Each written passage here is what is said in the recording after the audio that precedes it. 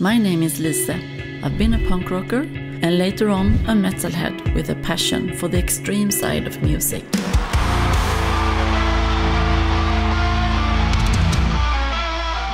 Whenever I'm asked what genre do I play, I always simply say I play black metal. Thrash metal. Thrash metal. Thrash metal with death metal. Death metal. We formed the black metal band. Black metal, represents the darker and more primitive aspect of human nature.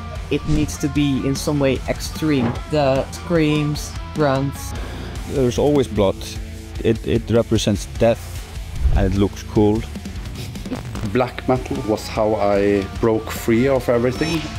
I'm also very interested in the ideologies, rituals, the occult, and horrible murders surrounding this music. If you have to destroy a person, you have to know how to reach them.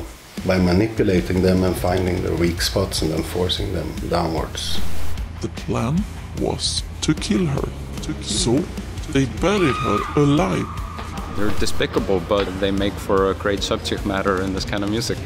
Black metal musicians should take risks sometimes. Whatever has rules, stay away from it. I just want to be free then. Join me on a journey into the shadow of the horns.